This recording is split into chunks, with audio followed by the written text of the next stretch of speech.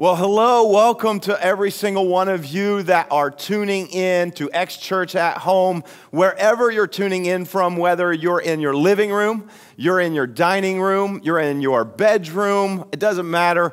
I'm excited that you're here, and I just want to welcome you, whether you just jumped on this broadcast, maybe you saw a live pop up on a video feed for YouTube or for Facebook, and you just happened to come upon this broadcast. I just want to welcome you. I'm glad that you're here and you're joining us. I don't believe it's an accident that you found this video at this time. And so I want to just say we're excited that you're here joining us. And if you're new, maybe you've been just coming for maybe the past couple weeks to tune in online. Maybe since all of this happened with this pandemic and everything, that it's just caused you to kind of say, maybe I need some kind of hope, or maybe you're kind of going back to your roots. Can I just say, I want to welcome you. I'm glad that you're here, and I believe you came to the right place today. I believe that you came to the right place where you can be encouraged, where you can be inspired, because here's what I know to be true about right now, and that is that we are living in some really unsettling times. Right now, I think all of us would agree the uncertainty of what's going on in this pandemic has many people so worried, full of anxiety, full of fear. It feels like it's a really shaky time in our lives right now. And I just want to say that I understand. I think we all are feeling that way. And it feels like we're kind of going through a very turbulent time in human history. Can I say that I believe one day we're going to look back on this, and this is going to be one of those things that is going to alter history. This is one of those society-changing, culture-shifting moments that we are living in right now. And it is unsettling, it's turbulent, and here's what you find out when you hit turbulence. You find out that you're not in control. I don't know if you've ever been through a situation where you were on a plane and it got really turbulent, but I have. I've been on that many times. I've been in a situation like that. I remember one particular time, my brother at the time was a pilot who was flying around cargo in these small twin turbo prop planes. Yes, propellers. Maybe you've never been in a plane with propellers, but these were small, and he would fly around cargo at night. And this was many, many years ago. And when he didn't have a co-pilot with him, he would call me up on the phone, and he would say, hey, I don't have anybody flying with me. How would you like to go with me and fly one of the legs of this flight? He would fly to Detroit, he'd fly to Pittsburgh, he'd fly to Indianapolis, these different flights regionally. And so he called me up, and I would say yes, and I would fly with him. It would be so awesome. I don't even know if it was legal. You definitely can't do it now, but I'd go to the airport, and he'd let me in this gate, and I get to sit in the co-pilot seat and wear a headset. It was the coolest thing ever, and we're flying in this small little prop plane in the middle of the night. And I remember the first time I went with him, we flew to Pittsburgh, and he was like, do you want to do a barrel roll? I'm like, this thing can do a barrel roll? He was like, yeah. I was like, do ducks want to fly? Ducks want to swim? Yeah, I want to do it. And so we get the plane, and we're doing barrel rolls. It was the most incredible thing ever. In fact, he would let me fly the plane.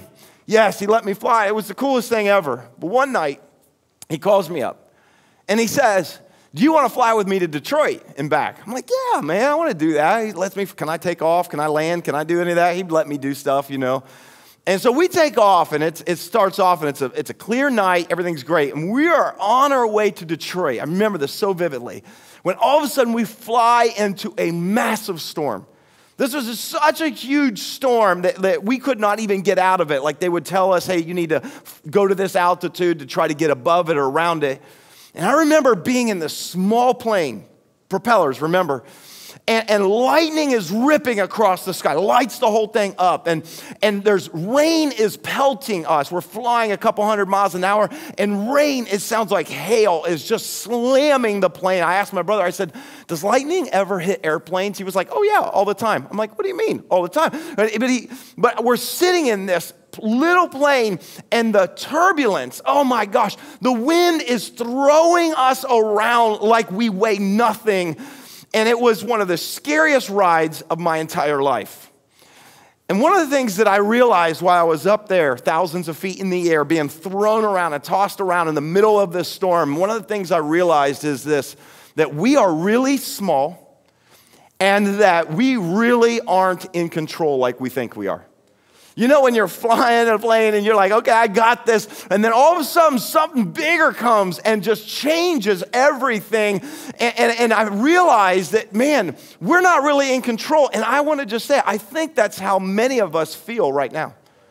Many of us, like we never expected, and it's like we flew into this big, huge storm, this pandemic that has disrupted life. It has changed everything about life, and it has got so many of us worried because it's turbulent. And the reality is, we're not in control.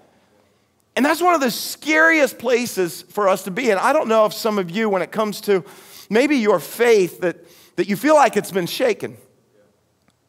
When you realize your entire life has maybe been shaken and you find yourself in this place where if you have ever gone through a hardship, if you've ever gone through a storm, and I'm not talking about the physical one that I went through on an airplane, I'm talking about metaphorically speaking in life. If you've gone through some pain, if you've experienced some hardship, you know what it's like to be shaken.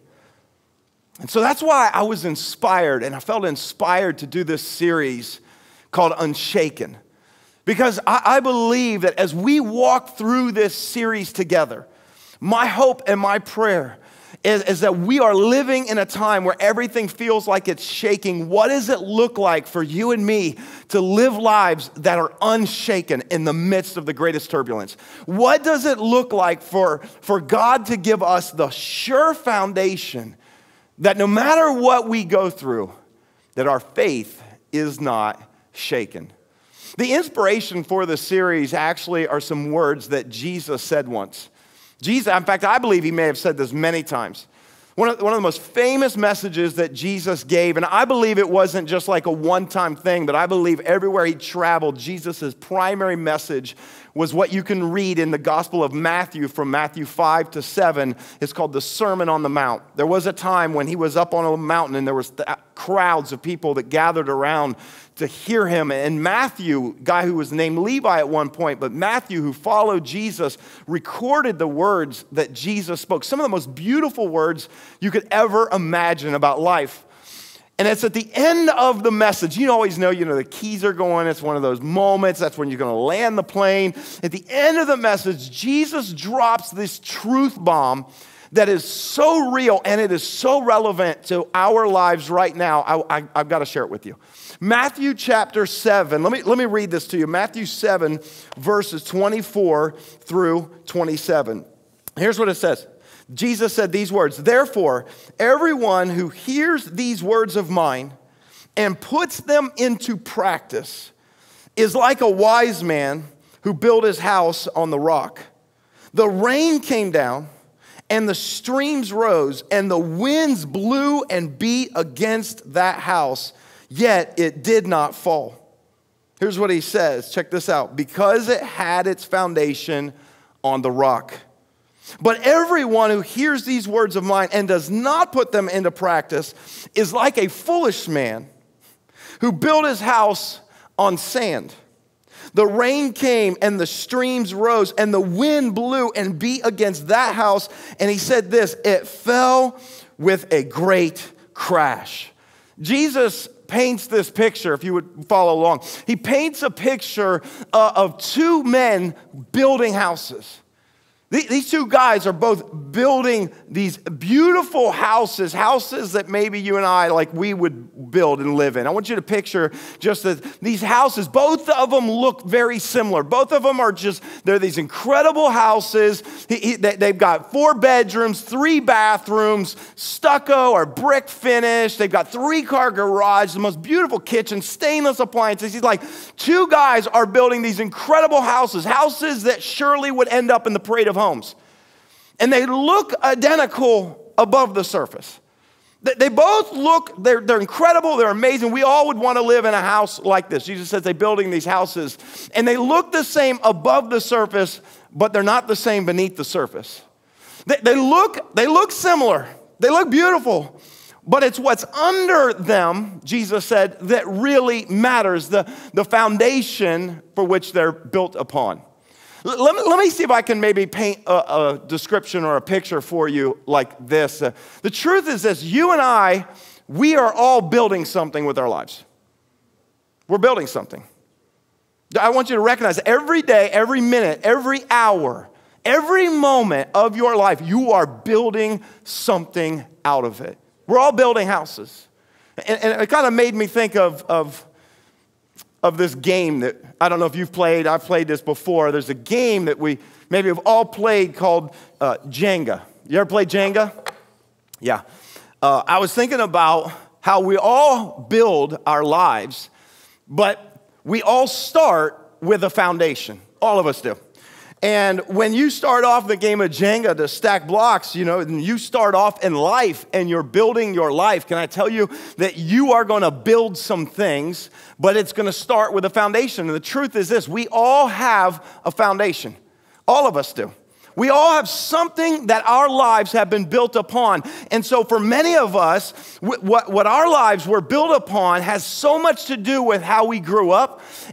What I'm saying is this, the structure of your beliefs, your values, your ethics, your morals, they were given to you some way, somehow. It could be things that your parents taught you. Did your parents teach you some things when you were younger? Maybe they taught you to always be nice. Maybe they taught you to be polite, and so you became polite. So that's it. These are building blocks, foundation for your life. And then maybe it's things your grandparents told you. Maybe your grandparents would teach you things. You go hang out at your grandparents' house, and they would teach you about life. Maybe it's things that you learn from your friends. We learn things from our friends, whether good, whether bad. We're always, these are things that become foundational to what we believe about life. And that just continues. Maybe like me, some of you went to church when you grew up. Maybe your mom, your dad, maybe your grandparents. I know some of you maybe didn't, but that's all part of your foundation. And my parents, they did. They took me to church. And so I began to learn things in church. I began to learn some real foundational things about God that began to shape what I believe about God. And I don't know if any of you kind of had a start to your foundation when it comes to faith. I don't know if any of you had some things that you were taught, maybe when you were younger, about who God is. I was taught that God is loving. That's a block. That's some blocks. I taught that God is loving. For God so loved the world that he gave his one and only son. I learned that at a young age. I learned that God is merciful. Can I say how thankful I am that God is merciful? I learned that God is merciful and that he doesn't want to wipe you out when you mess up, that God wants to lovingly, he wants to lead you in his mercy. And I've learned these things. I learned that God is gracious. Oh my gosh, I need his grace. I really need his grace in my life. I learned that God answers prayers. I learned that God hears from heaven when we pray. I learned that God not only hears, but he'll answer those prayers when we pray them. And I learned all these things. I learned that God is good. I learned that God will never leave us. He'll never forsake us. And so we begin to build our lives. We build our structures. We build our beliefs and everything that start on some of these real foundational things. That's what we do. In fact, let me give you this one truth that I want you to just maybe write this down. You're going to throw it in the comments or whatever. But what we build our life upon will determine the kind of life we can build. Let me say it again. What we build our life upon can and will determine the kind of life that we can build. The foundation that we build our life on. And so I don't know for you, maybe you didn't go to church. And maybe it was just all about, hey, you need to do what you need to do for you. Maybe it's just do whatever your heart tells you to do. You follow your heart. You just, I don't know. But whatever we build our life upon will determine the kind of life that we can build. And so we build and we keep building our houses and they're getting bigger. And this is great when life gets bigger. We're building our houses and and then all of a sudden we get older and we start getting a real significant career and we get significant income and we just keep building. I got to get a bigger house. I'm going to build even bigger. And that's great. But let me tell you something that we all understand about life. And that is this, that none of us are building in a vacuum. None of us are building in a lab.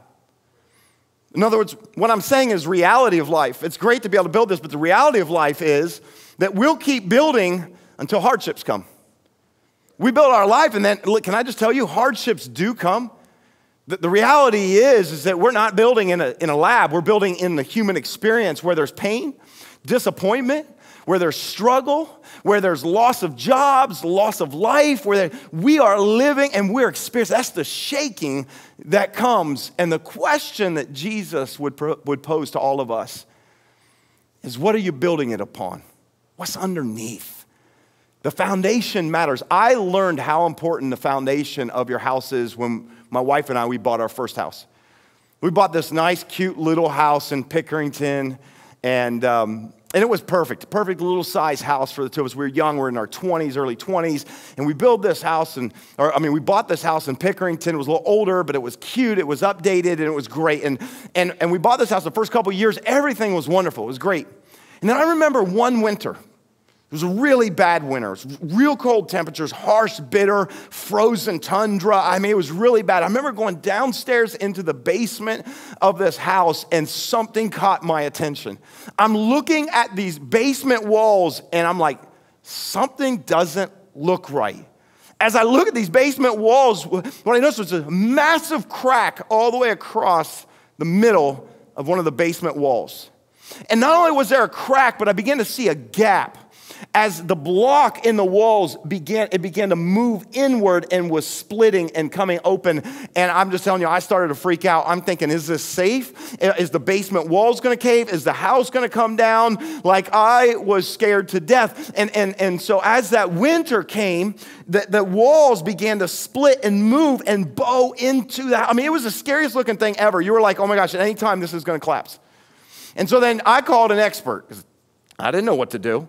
Called somebody in, an expert, and they took a look. And you know what they discovered? Here's what they found. They said that around the foundation, the footer, that the drains weren't working properly, and that water had backed up along the house. And then here's what they said. When the harsh winter came, when the hard freeze came, it caused that water to turn to ice and expand, and it just pushed against the foundational walls. It pushed against the basement walls, the block walls, and they began to bow and push into the house.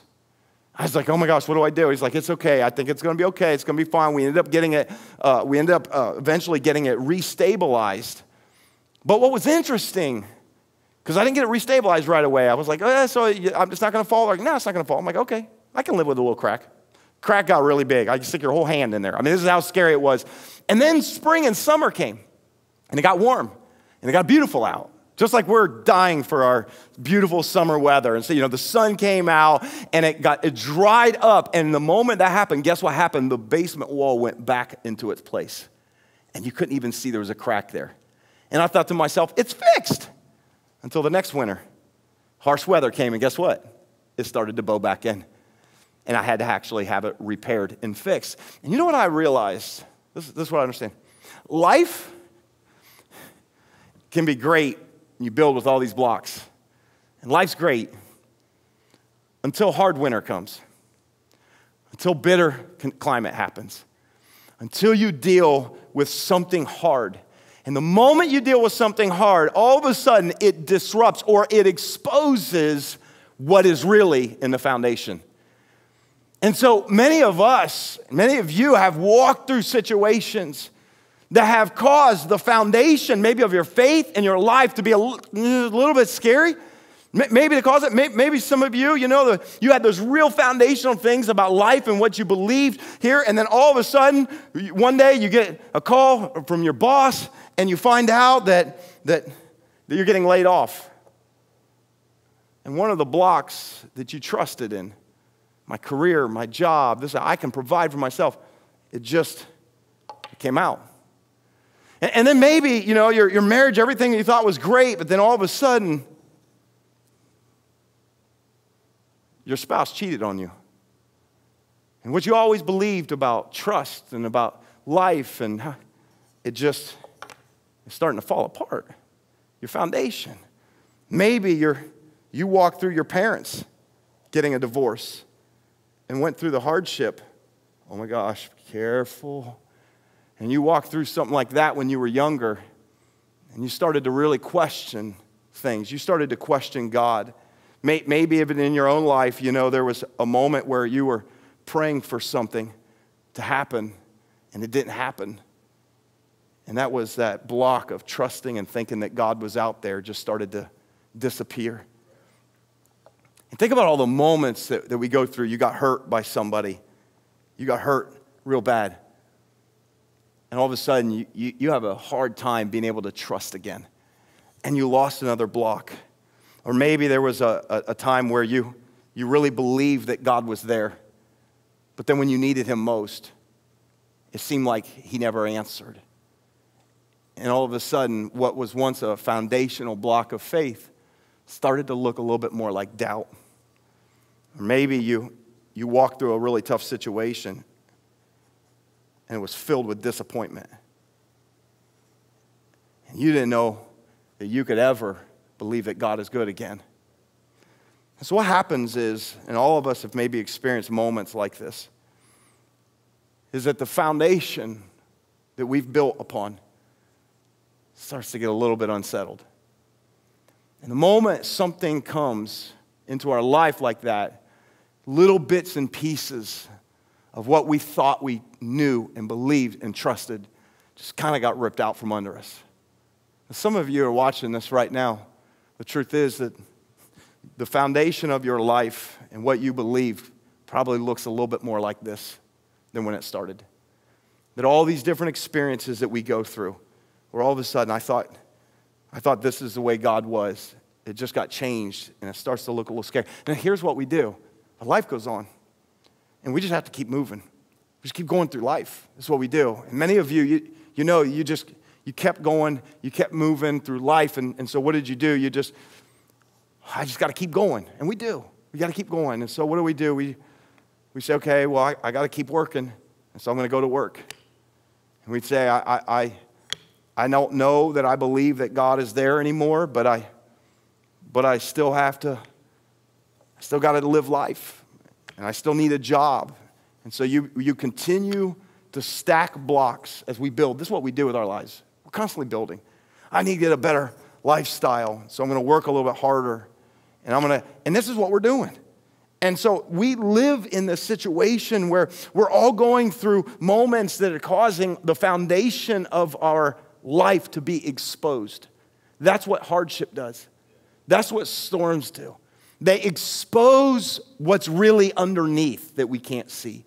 And we're continuing to build life. And that works. That's great. We'll just build and keep building up until all of a sudden a major storm comes. Maybe like a pandemic that completely disrupts all of life. That completely just takes everything you thought you could trust and hold on to, and it just shakes it. And all of a sudden, this big, massive block just starts to come in. And all of a sudden, Jesus said that the winds blew, the streams rose, the storm came, and the house that was built upon sand didn't make it. And if I could just look right into the camera and to every person who's watching this right now. You see, the truth is that many of us maybe have had a faith and we were exposed to Jesus, or we were exposed to thoughts of God when we were at a young age. Maybe you went to church or Sunday school, or your grandparents took you to school, and you had all of that. But then maybe what you're discovering right now is that your faith is maybe a little bit more like a house of cards. You know, like where you build a house out of cards. All it takes is someone to blow. All it takes is one storm. All it takes is one card comes out of there. That you had a professor who said to you one time that the Bible is inaccurate. And everything you thought it just fell right out from under you. All the disappointment of life and what you thought God would do and who you thought he would. One little card, and it all just came tumbling down. My question to all of us today is this. So what is holding you up? What's holding your house up? What is holding up the foundation of your house? Because I think Jesus' words were so perfect. They were what we need to hear right now, today. And there are two things that Jesus said that I want us to see. Two things with the rest of our time that I want to just unpack quickly. That Jesus said is the key to building a house that can still stand in the midst of every kind of storm and hardship and pain and struggle. Here's what he said. The first one is this. Here's what Jesus said. He said, we need to hear Jesus' words. We have to hear his words. Jesus was one of the most incredible, most amazing teachers of his day. Jesus, even I would put that today. The words that Jesus spoke are some of the things that have become, by the way, the building blocks for all of society. Some of the things that Jesus taught was with a level of wisdom that came from, it was outside this world. It was from heaven. Why? Because he is the creator. And because Jesus knows life, and he knows you and me, and he knows what we need best. And so, listen, the most important thing Jesus said after the sermon, he says, therefore, everyone who hears my words. Can I tell you that one of the things that I strive to do always is not preach my words, but his words. To not give you my opinions, but Jesus' words. To listen, and I found this, that sometimes we like what Jesus and his word says. Sometimes, I'll be honest with you, I read stuff that Jesus said, I read stuff that's in God's word, and I like what he said. We love today, even in our culture, there's people that don't believe in Jesus that go, I like some of the things he said. Jesus said things like this, don't judge lest you be judged. We love that. We throw that around, don't judge me. Jesus said things, Jesus said this, Jesus said, love your neighbor. That's popular. That's big. I mean, we're all about love right now. These are things that Jesus taught. Jesus taught us that God is merciful. He taught us that God loves us like a father, not like some deity who's sitting up there ready to strike us every time we screw up and mess up. Jesus taught us these things about the Father. Jesus taught us some of the most amazing things about life. Jesus said there is life after this. Jesus taught us things, and you know what? We love to hear those words. We love to hear those things. But as much as I love these things that I talk about that Jesus said, can I tell you this? Jesus also said some things that I don't like that much. Jesus also said some words that a lot of us don't want to hear. Do you know that? Jesus said things like, I don't know, he talked about there's heaven, but he also talked about there's hell. Jesus said this, he didn't just say love your neighbor. Jesus also said, love your enemy. Wait, that person who wronged me, I'm supposed to love them? Yeah, Jesus said love them. Jesus said if someone offends you, if someone hurts you, if someone slaps you, give them the other cheek. No. I don't like that version of Jesus. Jesus said, he said this. He said it is harder for a rich man to enter heaven than for a camel to go through the eye of the needle. And some of you are thinking, whoo, thank goodness I'm not rich. Can I tell you, most of my audience watching me right now here in America, you are better off and richer than about 99% of the rest of the world. You and I, we are rich. Jesus said these things. Jesus was so direct in some of the things he said. And you know what I have found? Here's what I found, that many Christ followers, even this, that we don't like certain things that Jesus said. And so here's what we do. We hop from church to church to church because I don't like what they're preaching, because I don't like what they're saying. Now listen, if they're not preaching Jesus and his words, then you should. But if they are preaching his words, even the ones you don't like to hear, can I just tell you the worst thing you can do is go find some other place that will just tell you what you do want to hear. Because sometimes the most loving thing that anyone can do for you is not tell you what you want to hear, but tell you what you need to hear. Are you hearing Jesus' words? Because here's what I found. A lot of us, when we hear his words, that's the moment where we turn and stop. We walk away. In fact, it wasn't just true today. It was true in Jesus' time. In John chapter 6, matter of fact, there's a situation, this moment. This is a perfect illustration of this. In John chapter 6, Jesus had just finished feeding 5,000 men, plus women and children. Some say 10 or 15,000 people with a few loaves and fish. The very next day, all the people flock back to Jesus. Why? Because they were hungry again. And they show up, and Jesus kind of like, you're just trying to use me. Like he can pick up on the fact that so he used that moment to kind of say, hey, stop chasing after your next bite. Stop chasing your appetite and start chasing something that will give you life forever. And he switches there. And while he talks about bread, he says, you need bread from heaven. And then Jesus said, I am the bread that has come down from heaven. Anyone who eats of this bread will never go hungry. And they're like, what? Oh, and I think Jesus knew. And so he just kind of digs the knife in a little bit further. And he said something that they didn't quite get. It kind of sounded like cannibalism, but Jesus was speaking metaphorically, and they just totally missed it. He said this. He said, unless you eat of my flesh and drink of my blood, that you will not be in eternal life with God. And they heard that, and they're like, oh, this is awful. I don't want anything to do with this. Now, he was not talking about actual flesh. He was actually talking about his death that was coming. He was talking about how he was going to be the one-time sacrifice to pave the way for faith through him to get to the Father in heaven. And so they couldn't get it. And here's what John 6 tells us. There's this verse. Let me read it to you. John 6, verse 66.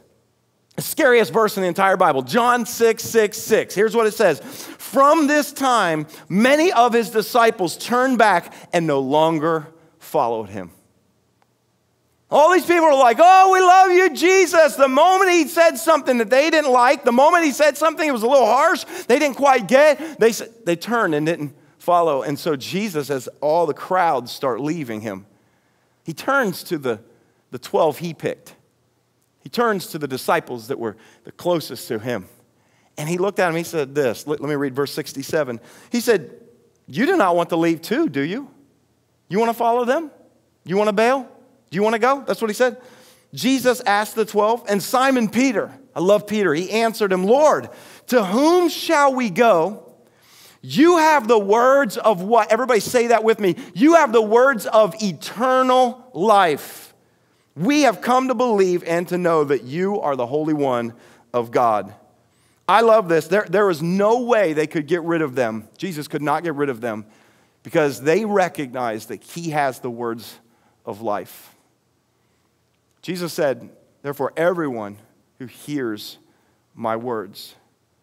What Jesus came to say are not just nice words. He wasn't just a great teacher, but he was the Son of God who stepped out of heaven, and he came to show us and tell us the best way to live, the way God intended it. And if I could just say, as maybe your pastor, that sometimes, and I understand this, that the most loving thing that I can do is not just teach you the words of Jesus that we like, but for me to teach you everything that he said.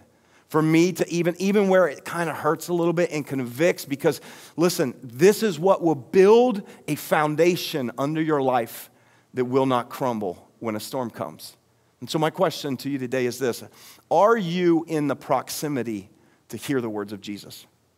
Are you close enough to hear? Can I just say, if you're watching this right now, that you're tuning in, that you are actually leaning in to hear what Jesus said? I want to invite you and encourage you to keep doing that. But I want to encourage you, could you do that even on your own? You can always read the words of God right here. That it is life for us. And here's what I've discovered, that there are some, and maybe some who are watching this today, that you did not ever want to go to a church. Maybe you felt like if I stepped into a church, something bad would happen because of the shame and the guilt. Maybe you thought, I don't want to go there because I don't want to hear it. But with everything that's going on, you decided in the safety of your own home that you could tune into something like this. Could I just encourage you and say, I know sometimes he said things that we don't want to hear, but this is about the foundation of your life.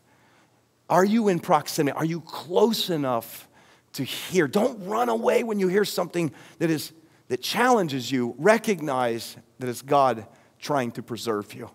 The first thing he said, everyone who hears, but the second one is this. He said, we have to put into practice Jesus' words.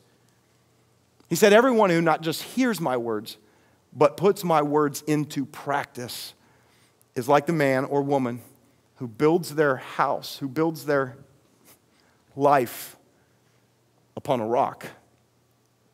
That when the storms come, are you putting into practice what Jesus says? That's my question. Are we doing that? Because a lot of us, we say, I'm follow Jesus. A lot of us say, I'm a Christ follower, I'm a Christian. And we think it's like checking some box, like, okay, well, here's my belief structure, here's my faith, or I grew up with this. Can I just be real honest with you and tell you that following Jesus means that we not only hear what he says, but we also do it.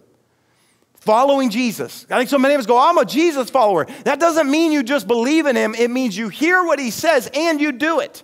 You implement it into your life. And here's the thing. I believe that there are many, many Christ followers today who claim that. And we come to church when we were able to come to church, and we sit in church all the time, and we're there, and maybe you hear it, but we don't often put it into practice. We can just leave without actually doing anything at all. Can I tell you that when we do that you're not fooling anybody else. You're not fooling God. God knows everything about us. The only person that we fool is ourselves. The only one we'll deceive is ourselves. That's what James, the half-brother of Jesus, said. James, the half-brother of Jesus, who did not believe that Jesus, his half-brother, was the Son of God until he came back from the dead. And then James became a follower of Jesus, and James said the most beautiful words in verses 22 and 24 of James 1. He said, do not merely listen to the word and so deceive yourselves. Here's what he said. Everybody say that last little phrase with me. He said, do what it says. You're deceiving yourself. Do what it says. He said, anyone who listens to the word but does not do what it says is like someone who looks at his face in a mirror. And after looking at himself, goes away and immediately forgets what he looks like. In other words, here's what Jesus is trying to say to us. If you want to build your life on something solid and something sure, regardless of what comes, he says you got to not only hear what I'm saying about life, but you got to put it into practice. You got to do something with it. And I think if I could just kind of get real with so many of you who maybe have been in church for maybe all your life, I think that we've sometimes gotten so comfortable that we can hear the words of Jesus, and we can hear them, and they can maybe even touch us, and then we can leave church, or we can turn this recording off and never do anything about it. And the only person that we're deceiving is ourselves. And we're building something, but maybe we're building something that's not so sure.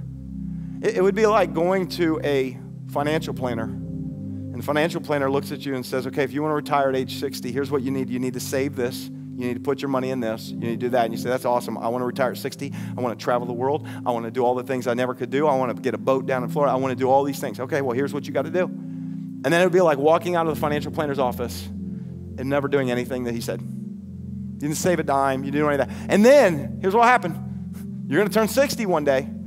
You're going to call up your financial planner. Hey, how am I doing? And the financial planner is going to take a look at your account and say, not very well. Why didn't you do anything that I said to do? Well, I just, we're going through life, and so many of us, we hear the words of Jesus, if I could say, but then we don't act on it, we don't do it. And one day, what's going to happen is we're going to get to a point in life, we're going to look back, and this is what I don't want, and I know you don't want this, and we're going to be filled with regret because we didn't do the very thing that he had said to do at that moment. Can I just tell you, you can't ignore what Jesus said and expect to be blessed. You can't ignore what he said about our finances and how to operate them and still expect God to bless them. You can't ignore what God says about relationships and still expect God's hand on that. You can't ignore what Jesus said about real joy and then wonder why you don't have it because you didn't do the things that he said to do. You got to take a step. You got to move in the direction of Jesus' words. That's my prayer. That's what I'm asking you today. Are you putting into practice the things you don't even want to hear that Jesus said? And if I could just tell you as a pastor, what breaks my heart, maybe more than anything else, is the thought that as a church and as a pastor, my heart for you is that you would get a solid foundation for your life. That's my heart, and what we do and what I do as a leader is I just try to point the direction. I say, here's how you follow Jesus.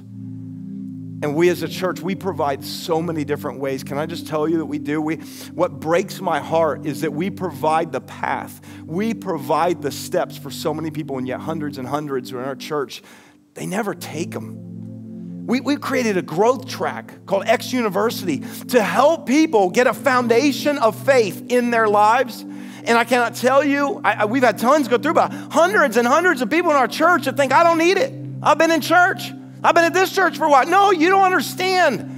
This is not about, we don't need this. We create this for you so that you can know His words and put them into practice in your life so that when storms come, you don't freak out, anxiety doesn't rise up, and fear doesn't take over your life because there's a solid foundation. And so we provide that. We provide an experience called Explore, where if you have questions about faith, jump into a small group atmosphere and discover what that is. We provide circles or small groups so you can grow in your faith. We provide all of these things. And what breaks my heart, so many people, we think, I don't need that. I'm good on my own. Listen, we all need to take a step toward what Jesus said by putting into practice His words. Otherwise, we're like a man who built a house upon sand. Storms will come. Pain comes. Hardship comes. We're living proof that we're in that right now. But here's what I want to be able to say for all of us. I want you to be able, I want for everybody that's listening to this right now, I want for us that no matter how turbulent it gets, that we have a foundation that we can say, I'm still standing. I'm still standing. I want to be like this one little yellow house in Gilchrist, Texas, that when a hurricane came in 2008, Hurricane Ike, and the storm surge just wiped out the coast. House after house destroyed. I'll show you this picture. Look at this house. There's this one little yellow house in the midst of all this devastation. One little house by itself that is still standing.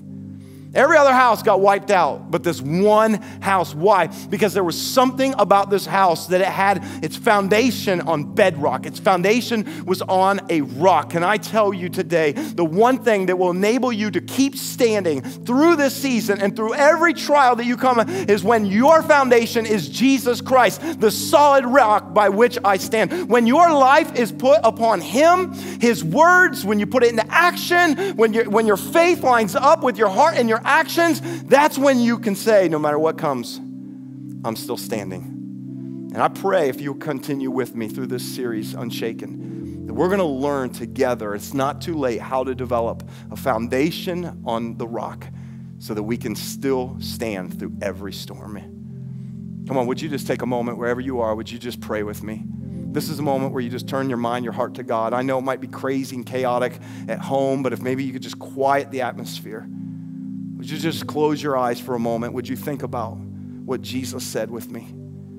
Jesus, you said that we need to hear your words and we need to put them into practice. God, here's what I know for every person that's watching this right now, myself included, that God, I want my life, what I'm building, to be built on the rock. I want to build it on something firm that no matter what storms come, that God, my faith is not shaken. That my hope in you is not shaken. My peace is not shaken. My joy is not shaken because it rests in something solid. And so God, I pray right now for everyone who is filled with fear and anxiety, that God, right now, you're using this moment to expose maybe cracks in our foundation, cracks in our faith, cracks in what we thought we believed, so that we could have the ultimate builder come and fix it. God, I believe that you can fix foundations. I believe that, God, you can give us sure foundations, sure footings right now. And so, God, I pray for every person that, God, they would, in this moment, as they think about the words that you speak, and as we hear them, God, we would put them into action in our lives. Listen, as we're praying, I just wonder, some of you, you're watching this, and the truth is that you don't have that foundation of faith. Maybe you never went to church. Maybe no one ever told you. It's okay, I'm telling you right now. And here's the good news. You can get a foundation that is so sure starting today. That God wants to give you a foundation, and here's how that foundation comes, how the footers get poured. They get poured when you recognize who Jesus was, and when you surrender your life to him, when you say, Jesus, will you be the foundation of my life? And I wonder if there's some of you watching right now that it's time that you need to surrender your life to Jesus. You need to say, I want you to be the foundation for my life. And so in this moment, I want to surrender my life over to him. Because many of us, we built something out of our lives, but it was not founded upon Jesus. And let me tell you what's going to happen. You're going to learn in the days and weeks, months, and years to come the words of Jesus as you dive in, as you keep coming back, as you get into an online circle, as you take XU, as you do these things. You're going to learn what he said. And here's the key. You're going to just step by step, you're going to put them into practice. And God's going to build a foundation under you. But it starts with your faith in Jesus, that everyone who calls upon the name of the Lord will be saved. If that is you today, I want to lead you in a prayer. If you're watching this right now on our website, our church website, our live site, would you just click the banner below? Or if you're watching this on Facebook, YouTube, or even on that site, here's what I'd love for you. If that is your decision today, would you just type the word life and put it in the comments? Just put life in the comments. That's your way of responding. Even though we're remote right now, that's your way of responding to God and say, life, I receive the life that you have for me. I receive new life today in Jesus Christ. You just type that in those comments, life. Just put that in there if that's your prayer. If you're saying, I'm receiving Jesus as my Lord and Savior, my foundation, you just type life in there. We want to be able to join with you and support you. And if that is your prayer today, would you just pray a prayer like this with me, wherever you are? You say, Father, today I receive your son, Jesus. I receive Jesus to be the Lord and Savior of my life. And I know he died for me. And he rose again. So today, right now, in this moment, I give my life over to him. God, would you forgive me of building my life the way I've built it on my own? But right now, I'm asking you to create a foundation. A foundation. I have faith right now to put my hope and my trust in you alone. And so, Jesus, I'm inviting you to be the Lord of my life from this day forward. And we pray all these things together in Jesus' name. And everybody said, amen. Amen.